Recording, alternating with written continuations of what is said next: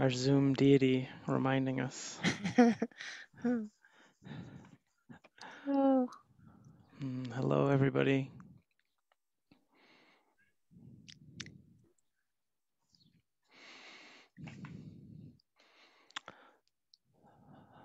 Just so everyone is aware, for the people who are on retreat right now, or the people who are not on retreat right now, this talk is during our normal Sunday sitting time. And so there's the invitation to the folks who are who would normally just come to the Sunday sitting, have been invited to come join us for the talk. We won't be doing the normal sitting, talk, and question and answer period as we do on most Sundays. It'll just be the talk that we're offering for the retreat that's going on right now, the Seeing Security Everywhere. It's been really wonderful to be with this great group of yogis for the last few days, some of which are going to be kind of ending their retreat tonight, and then some are going to go on through the week, either as full-time or part-time yogis. So we'll, we'll all keep charging forward in our various ways.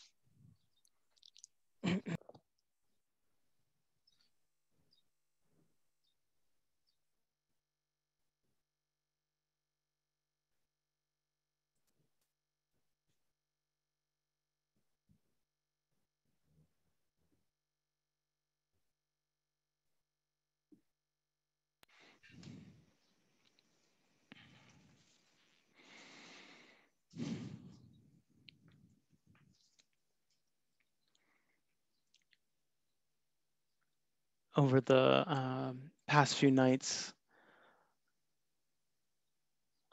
taking an evening stroll through the neighborhood after sunset.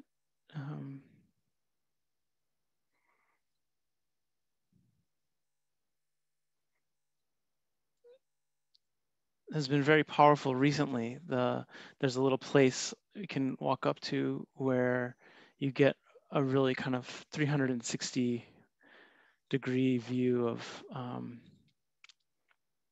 the sky. You know, not all the way to the horizon in every direction, but pretty far. You know, we have some mountains to the east and to the south, and to the north of various sizes, but it's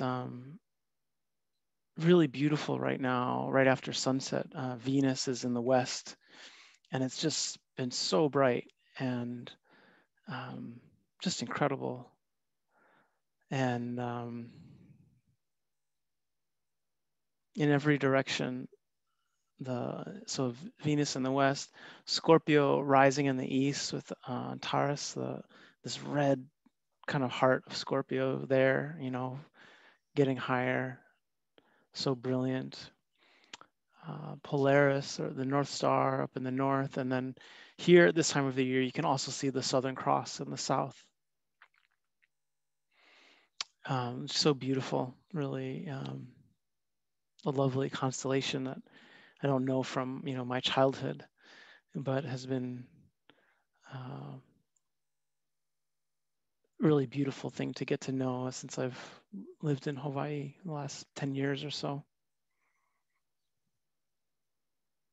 And so stopping at this point and walking in the sort of quietude and having this sense of alignment, right, of kind of being in the center of these very powerful constellations and clear points of light in the cardinal directions. There's this feeling of um, you know unification, of everything in its place, perfectly put together, this coherence and the sense of solidity and unity. That's really amazing, and very compelling, when we have an experience of ourself and the universe, or the galaxy, the sort of cosmos around us, fitting into something that feels like a kind of alignment, or kind of, yeah, coming together, unification. How powerful that is, and rare. Of course, um, different kinds of alignment, happen in the stars and with the planets at different points in time, and um, it does seem like maybe there's a growing appreciation of some of those. The last years, the super moons, right? The people, that concept is something that people are more aware of. People are more attuned maybe to some of the eclipses happening. And I don't think it's just COVID, but I think that did give some people a little bit of sense of more interest perhaps in the worlds around us and the universe around us.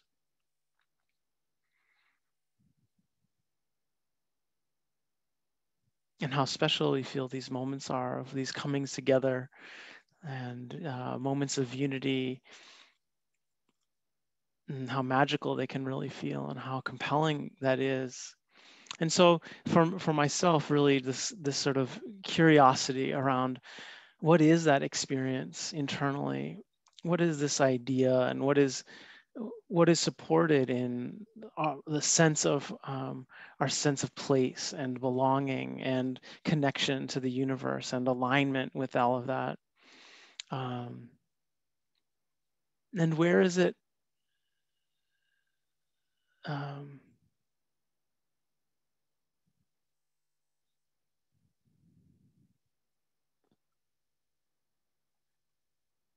an illusion,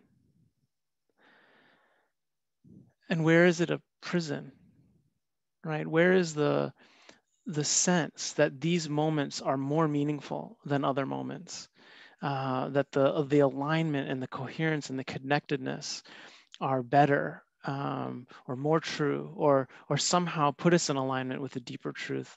Where is that also a trap and a way of being that can lead us into an unhealthy relationship with where there may be some very powerful truths about alignment and unity and coherence and everything being put together? Where can it overtake our lives, the desire for alignment, the desire for unification? Where can it be compulsive and not in tune with reality, not in tune with nature, with the fact that these moments of alignment are rare and come about usually by forces out of our control, and to live life in expectation and guided by the desire for these moments of alignment? Where can that lead to problems and difficulties? And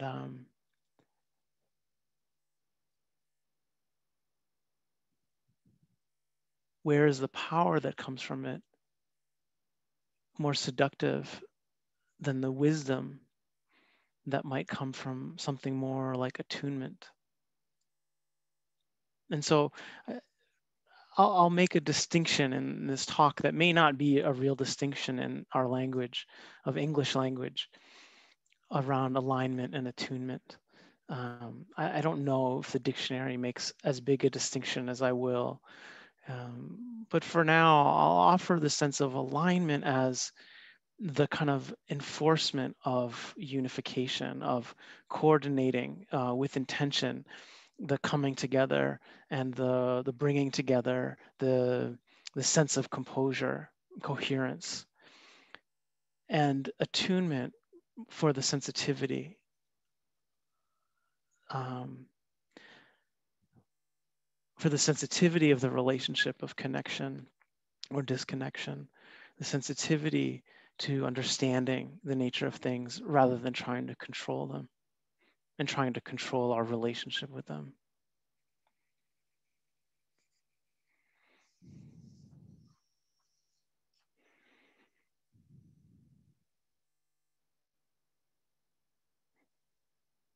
So, human societies and culture have always aimed in different ways for some kind of alignment. And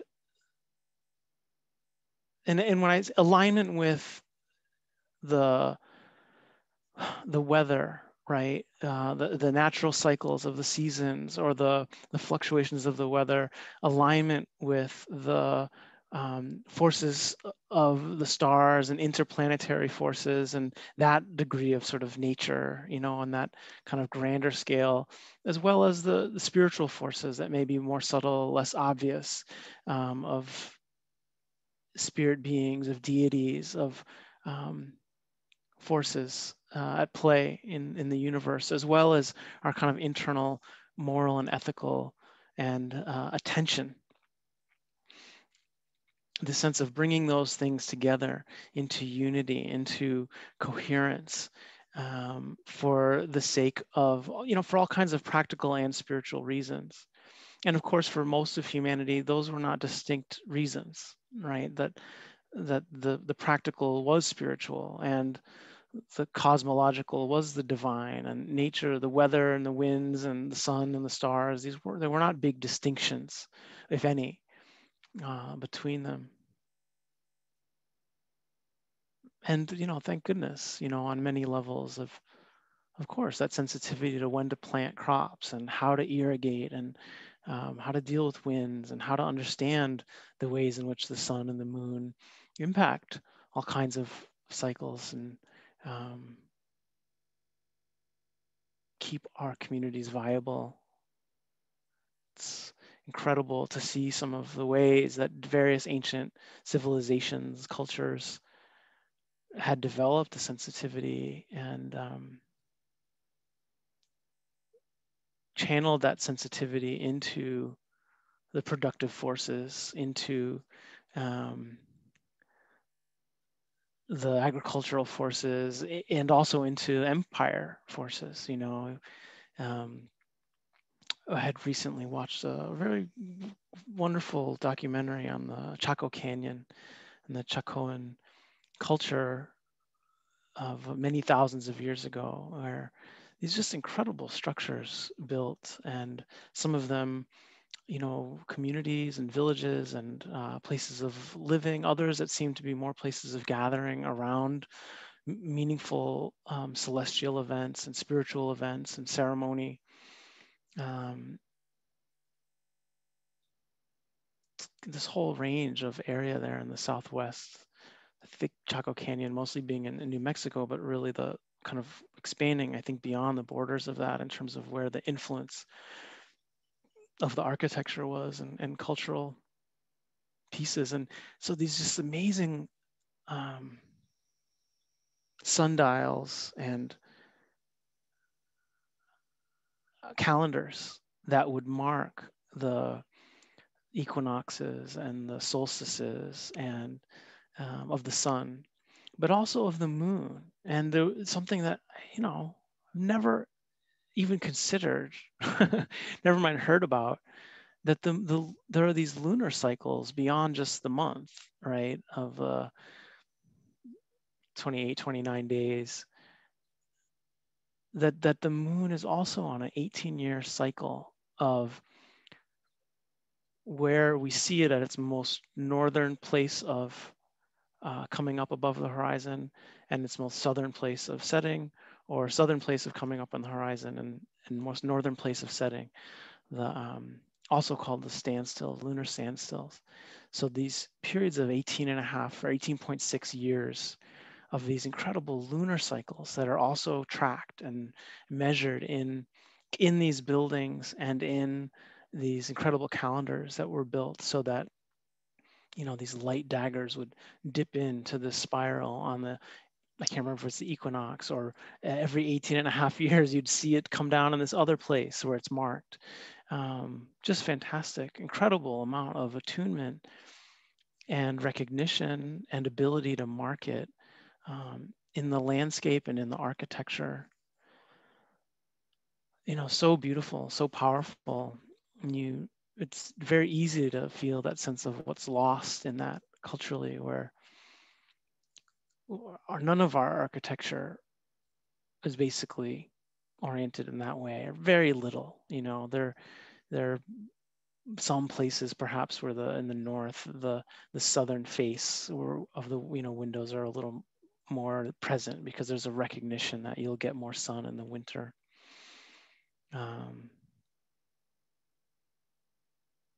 But what is it like to live in that kind of alignment and to live in a society that has been constructed in alignment with these forces? And then what are the negative sides that might come from that as well?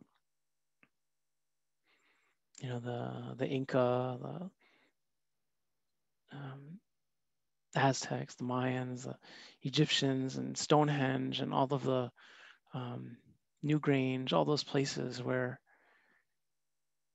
what does it require actually to build a society around those? Well, it requires a lot of power, it requires a lot of centralization where someone is mandating, right, that all these people work to build these places in alignment.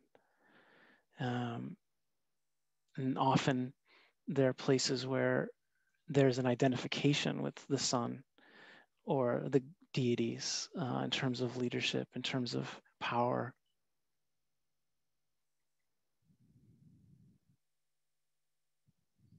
Complicated to hold what comes with this dance between attunement to these forces and this alignment, and where is that balance between them?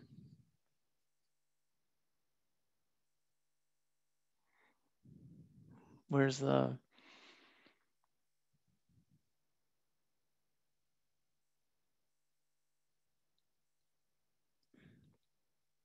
where is the identification with it? You know, it's believed by some, apparently, some of the stories passed down to contemporary kind of Puebloan cultures is that the Chacoan people, that they were too aligned, that they through their alignment, through their incredible kind of awareness of these forces, developed these superhuman powers. And it was through those powers that led to kind of corruption and overextension of their ability. You know, the Inca had, of course, their alignment, their cosmological architecture was also an enforcement of their empire, reminding people at the very outskirts where the center was, right, in Cusco, and that was the center of the universe, and that the Inca was also the sun, right? This sense of, and then when trouble comes, that kind of power, that kind of consolidation and alignment and uniformity, that kind of power ends up being a little fragile. And so we see the ways in which that kind of concentration, unification, um, has a lot of power to it, but also has a lot of doesn't have a lot of flexibility, doesn't have a lot of nimbleness, ability to attune to changing conditions. It was very easy for all of the people that the Inca were repressing to change sides, you know, when the Spaniards came along. It was very, you know, not sure what was happening in terms of drought with the Chacoan cultures, but could that the leadership really attune and be nimble enough to attune to the changes that were happening environmentally? Something that's happening right now. We don't, our world is not oriented towards the sun and the moon, but or deities in that form, but towards its capital, right? Not to get too hyperbolic around anything, but it's true. It's like our the way our society is structured around profit of what's going to make money, and that's what decides where things are built, how they're built. And so for ourselves, as we sit in our meditation practice and we are in this dance of alignment and attunement, and where are we trying to um, enforce a cosmology of ourselves through our meditation practice, even, you know, of course we do that all the time outside of our meditation practice. And part of the idea of the Vipassana practice is to start to undo that. But of course there are ways that we can use the practice actually to reinforce that, to reinforce our sense of us at the center, that we are the sun, right? We are the center of this world system.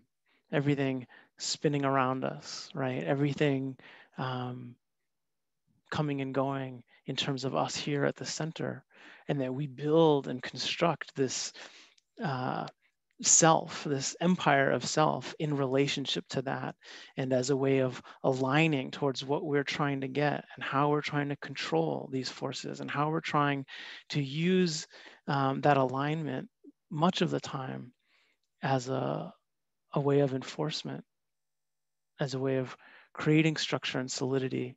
And of course, there is something amazing that the heart is able to do that. The mind is able um, to build some structure internally around all of this wildness of coming and going, of sensitivity of experience.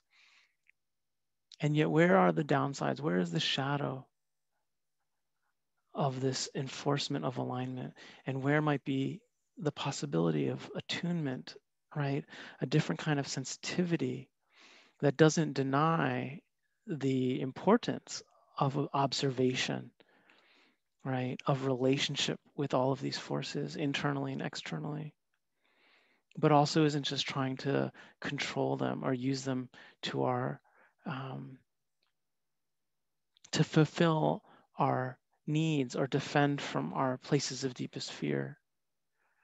And where might we use the tools of alignment and essentially concentration, right? Of some degree of controlling the attention, of managing that to help in our sensitivity rather than to rebuild what we believe.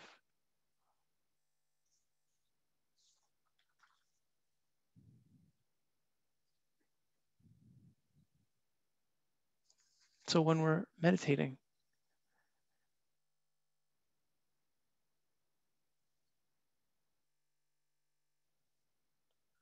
we all have had the experience of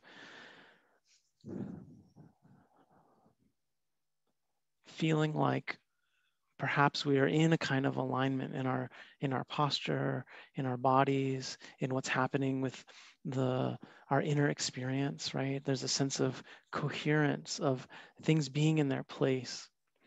And then as that starts to dissipate for one reason or another, there's a uh, something catches the attention and there's um, an attachment to an idea that starts to build, or there's an aversion to an idea that starts to build, or there's just boredom, and so the mind is finding interest in fantasy, right?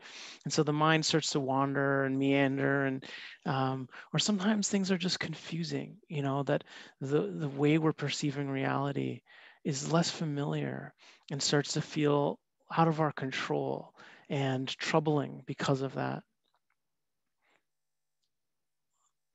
There is a very reasonable and understandable response to say, this is quote unquote bad practice. I'm not being mindful. I want to return to presence. I want to return to the present moment, right? As the language is often used. And so, while of course there's some wisdom in that, there's some care in that, there's some taking in of instructions you've received in that, there is also sometimes worth seeing that what do we mean by presence? Because much of the time, what we might mean is to come back to our sense of ourselves sitting here on this cushion, on this chair, in this room, in this space, to actually come back to who we are. And the pleasant version of that,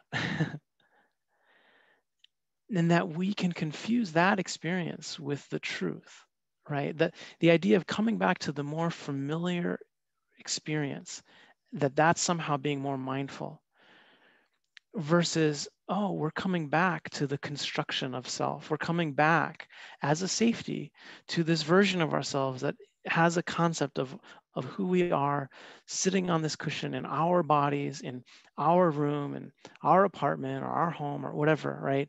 This sort of bringing ourselves back into this alignment with this um, inner cosmology construction of me. and that we think that that means better practice, that that's doing what we're supposed to be doing, sitting here, watching my breath, and back in this place. And it's important to consider the ways in which actually being disoriented, being lost, being involved in some other experience that might not be as secure might actually be a more mindful experience, might actually be a more true experience or a less conceptualized experience. And that we don't have to judge when we're very involved in something that might feel sort of chaotic and confusing and overwhelming and disorienting as bad practice. That actually there's an attunement there to the truth at times. Oh, disorientation is happening, aversion is happening, doubt is happening, wanting or not wanting is happening. These things are happening, and it's unpleasant. We don't like the unpleasantness of it. And there's something about the security of the self, the security of the me at the center, the me on this chair, the me at this cushion, that feels like a refuge we want to come back to. And we don't want to keep you from that. There's a deep acknowledgement that of all of the places that we might find security and safety and stability in this wildness, that might be problematic or not the deepest truths. The self is our most common home base. It's the place we're going to keep coming back to as our sense of deepest security, as unpleasant as it might be at times. And so, what does it mean to start to feel like, oh, we can feel less aligned, but more attuned? And that our attunement to the truth, our attunement to these fluctuations of the heart and mind and body might might be an experience where things are deeply unaligned, right? Where there is no coordination of all of the spheres, where things don't feel all put together, but they're equally valid, equally true. And just because they don't have the sense of coherence or the sense of pleasure in that same way, um, that doesn't mean that they're not valid or that the practice isn't ultimately designed to make those our equanimity with those experiences just as important, right? That we're not just going for these pinnacle experiences, just these places of perfect unity between us and the cosmos or us and our inner realms. That actually the wildness of existence, the wildness of experience has a place where there might not be as much power, there might not be as much capacity for sure to observe, to observe skillfully. But that doesn't mean that there isn't a very important work happening there and a fruitfulness to the vulnerability and the sensitivity to the times where things might feel very deeply unaligned.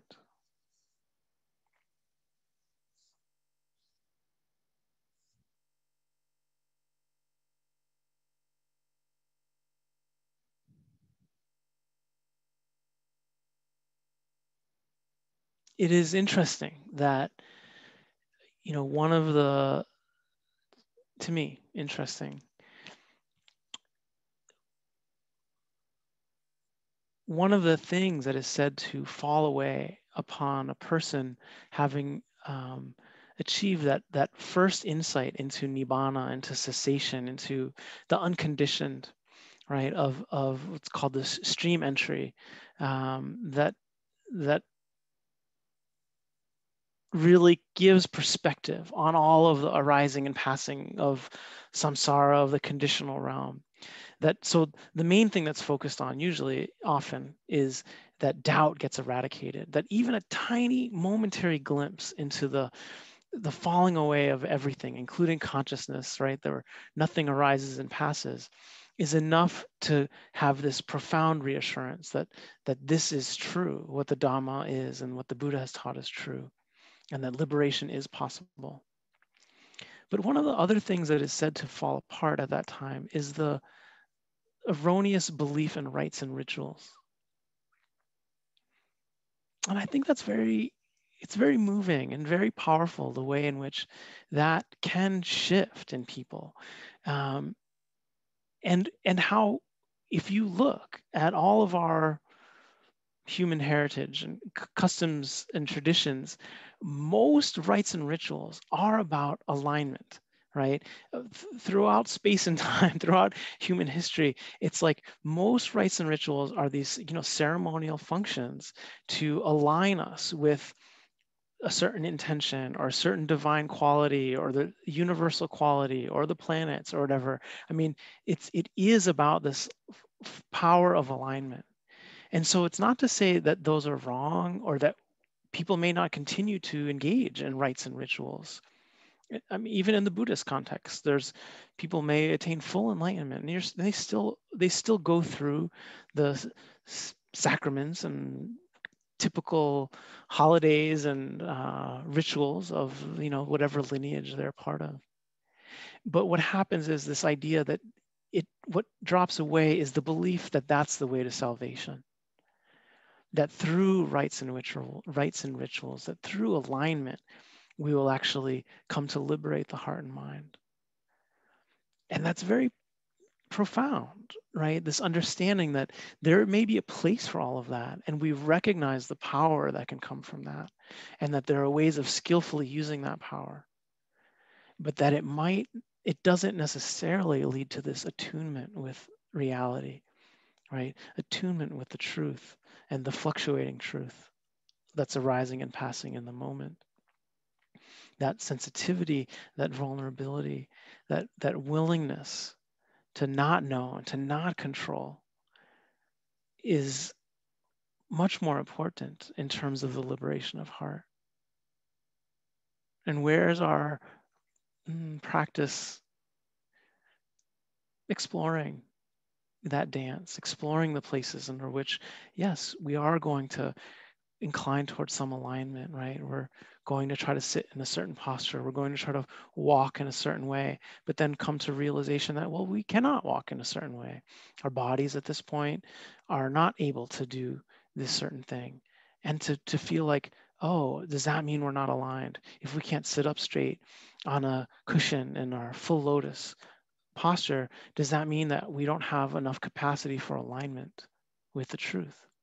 And it's 100% no, right? 100% no. Whatever the condition of the body, we have the ability for the mind to be attuned to reality, to the true nature of phenomena. Sitting, walking, standing, lying, crouching, kneeling, crunched up, bunched up, splayed out, however it is. Very important.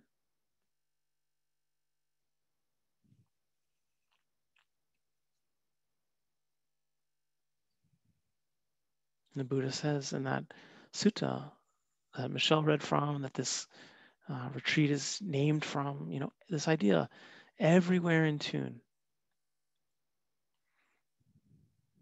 Now, I don't know the Pali word that's translating, but I'll say for this context, to consider the way that everywhere in tune doesn't necessarily have to mean everywhere aligned, right?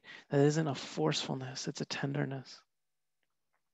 There's a place for force. There's a place for intentionality, for assertion of energetic will, but to also know that that isn't the answer, that isn't wisdom in itself, that isn't liberation in itself,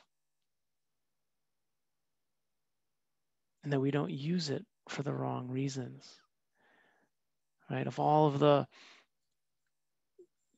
cosmic architecture and cosmological architecture, the weather vane is this very elegant and simple, beautiful thing, that firm and sensitive enough to be able to move, you know, with the winds, to be directed by wherever the winds are, but still stable, right? Not blown away. And through that, seeing where the winds are coming from, the farmer has a sense of what the where they are in the pattern, right? Where they are in the cycle of seasons, where they are in the rhythm of what might be coming, that given and other information. Will tomorrow be a good day to plant? Will it not be a good day to plant? Will it be a good day to water? If the wind is coming from this direction, what might that mean in terms of storms, in terms of dryness, in terms of what's not yet arisen, what might arise? But there's no farmer that thinks that the weather vane helps them control the wind, right? And so that's what this attunement is more, right? The mindfulness, it's like the sensitivity to what's arisen and what might that mean, how we address it. In the Satipatthana Sutta, the Buddha says around sensual desire, around aversion, around sloth and torpor, restlessness and worry, doubt. If they are present, they know there is doubt in me. If doubt is not present, they know there is no doubt in me. And they know how unarisen doubt can arise, and how arisen doubt can be removed, and how a future arising of the removed doubt can be prevented. That's sort of a funny translation, but here's another.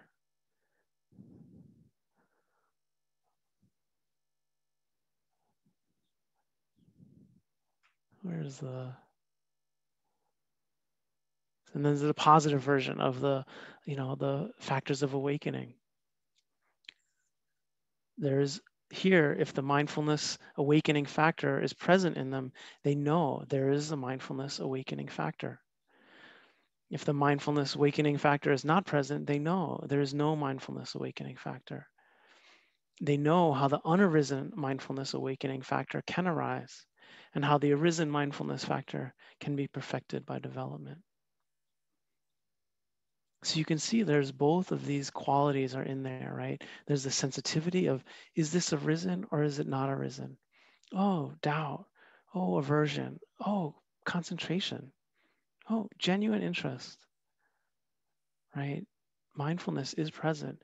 Tranquility is present. Energy is not present, right? Oh, there's sloth and torpor. Is there interest in them, right? Is there mindfulness of sloth and torpor? No, right? Like whatever it is, it's like, are these things present or not? Is the present moment awareness. But then there's also the reflective part of, oh, well, what leads to the arising of mindfulness? Well, there's all of these things can go into detail, but that even just a sense of like, oh, I can try to bring mindfulness. I can try to see what is it like to arise interest. As we bring interest, there is a natural way in which energy can develop. As energy develops, there's a natural way that kind of engrossment, joy, rapture can develop.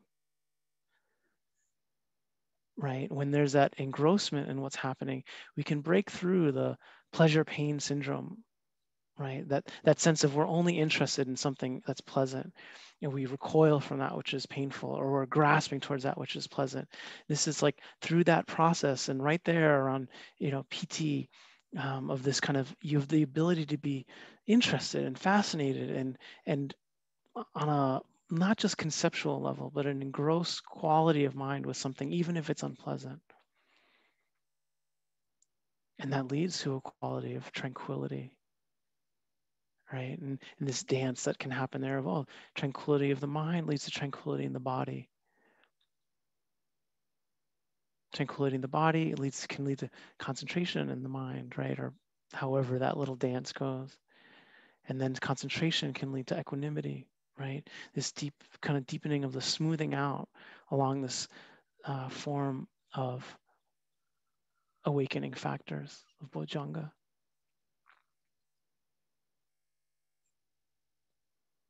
And so there is a place for, an understanding, well, what leads to what through experience, through having gone over this a billion times. Oh, right. There's this because of this, and there's this because of that.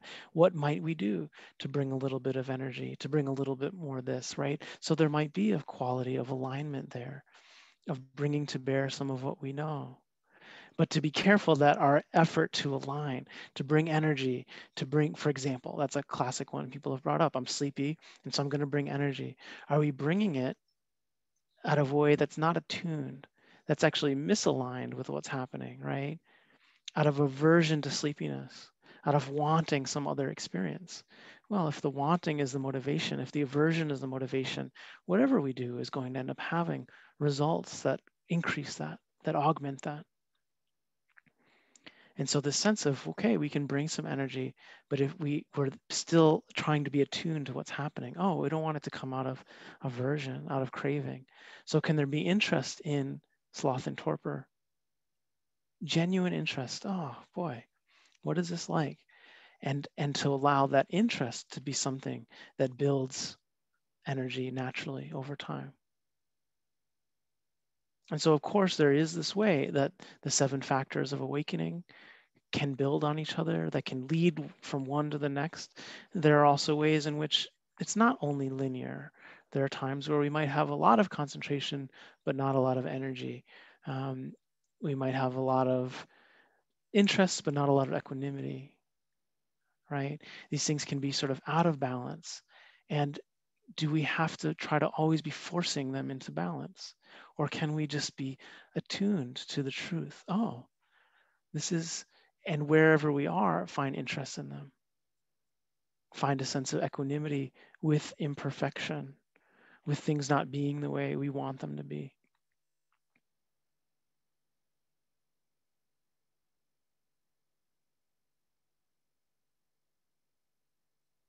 Of course, even fully enlightened beings will get tired. They're not on like 100% energy all the time. They're still human beings. They're still subject to the vicissitudes of life. And so this sense of like, oh, does that mean anything about the quality of liberation of heart because they get tired? Of course not, right? It's irrelevant. It has nothing to do with that. Perhaps tiredness isn't coming as a unconscious resistance to experience. And so there's this discernment, understanding of all the ranges of what is intentional, what is not, what has been uprooted, what hasn't. There's still pain, more pain, right? For many, as we get older.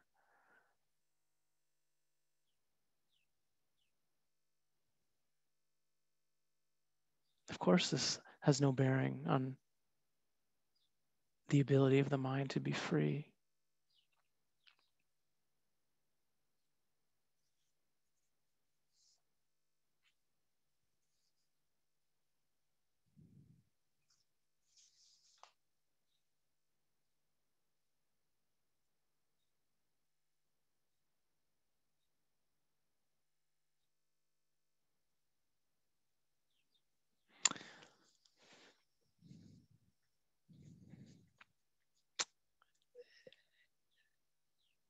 When you look at the ways in which the 7 factors of awakening, that I've mentioned, mindfulness, investigation, energy, rapture, calm, concentration, equanimity, are often put up in contrast with these 5 hindrances of craving for sense pleasure, ill will, um, restlessness and worry, sloth and torpor, and doubt. And these qualities of mind that feel obstructive and those that feel liberatory. Um, and so, of course, there are ways in which they can be used. The awakening factors can be used to address the plague that can feel like a plague, right, of obstruction and hindrance in the heart and mind. But to really get that's very different than there's also qualities of concentration, of aiming and sustaining the attention, of rapture, engrossment, of pleasure that can come from that, and of the unification of mind that can come from that, these jhanic factors of concentration that are very explicitly said to suppress the hindrances, suppress these qualities of mind that are, so difficult for us to work with. And so you can see again in the tradition, there is an acknowledgement of the place where this alignment and concentration and the power of mind and the forcefulness of mind that's possible does have the ability to repress and to control and to kind of dominate. And that there are times where that may be a skillful action, right? Where there is an ability to kind of override and overcome as a way of kind of getting out from underneath the whirlpool of things. But that suppression is brittle, that is not dependent on wisdom or understanding or insight, and will go away, and these things will tend to resurface with a vengeance, right? As an oppressed as any oppressed condition will tend to do, right? That it's like once it starts to crack, it rages out, right? And so the deeper understanding of this tradition is through the method of the seven factors of mindfulness and interest and the energy that builds from that, this willingness to engage with these hindrances, so-called hindrances, with these challenges and difficulties of the mind. The willingness to try to understand them, not just get rid of them, right? That it is through understanding that we unbind, that we untangle, that we come into this deeper attunement. But it's that, and that the liberation that is possible of the total unbinding. These hindrances are all, of course, like other ways of talking about the deeper, poisons in the heart of greed, hatred, and delusion.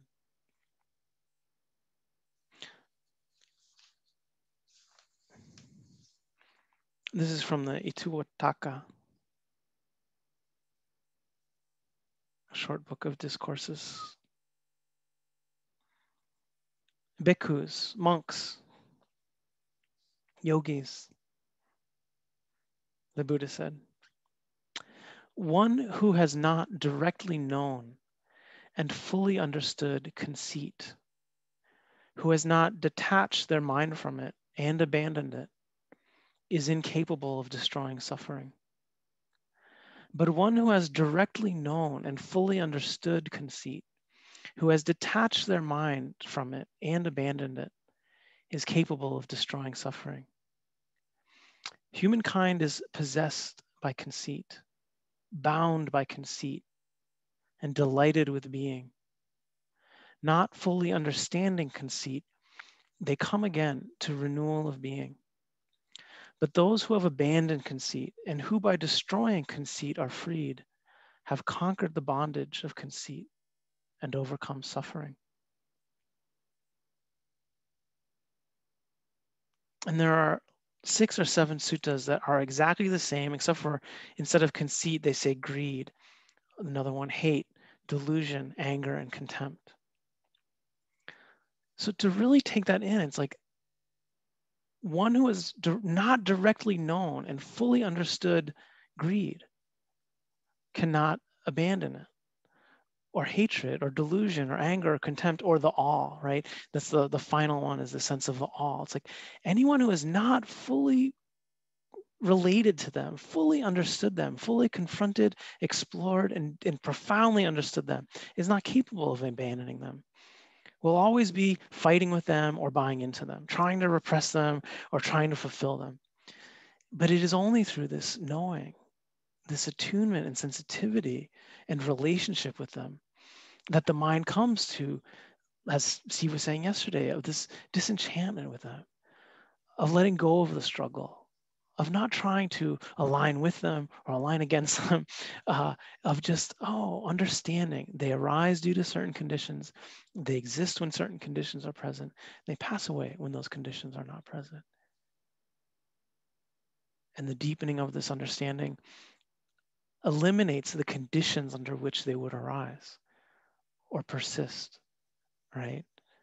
And so there is this sense of, yes, there is an ultimateness of a way of undoing the tendency for these things. but it's only through understanding. And then I think just finally, I'll say, if what is the quality that differentiates alignment from attunement?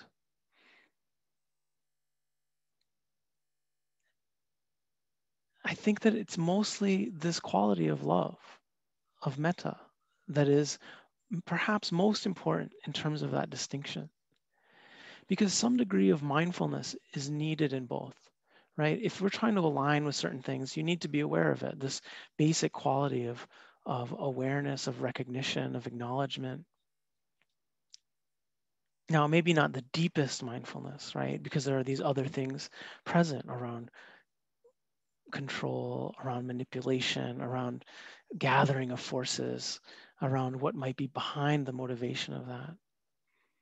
And that the behind the motivation of this attunement, of this sensitivity, is really this quality, this tenderness of heart, this care, whether it's the sense of the worthiness of anger to be cared for, to be connected with, to be in relationship with, the worthiness of shame to be held and felt and touched and experienced and understood. You know, the worthiness of fear, that tenderness toward what's arising is a big part of what differentiates this alignment with the attunement from the attunement, right? The sense of this willingness to bear, or the compassion quality of heart that can feel this caring for the pain and the suffering of the mind that experiences anger, and the suffering that must be at the root of why anger arises.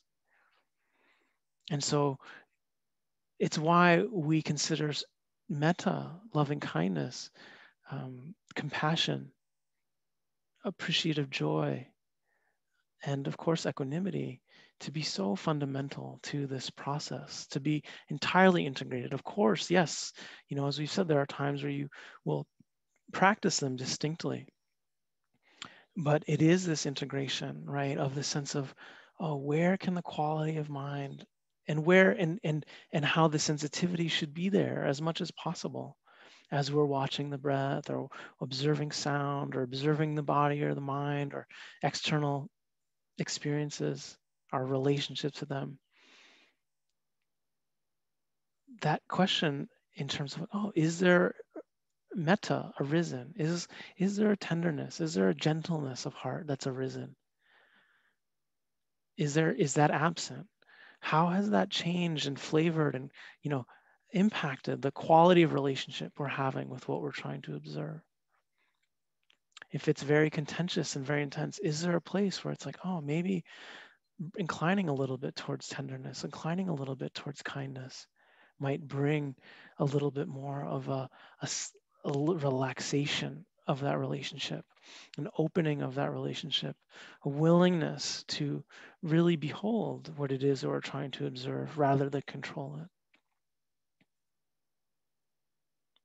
Because you always have to ask yourself, we always have to ask ourselves, can we really love something we're trying to control? Can we genuinely be interested in something we're trying to control? Or is the desire to control, to manipulate, even on the most subtle levels, keeping us from the deepest interest, keeping us from the deepest care, love, and capacity of the heart to connect? Something worth exploring. Hmm. Let's just sit for a moment.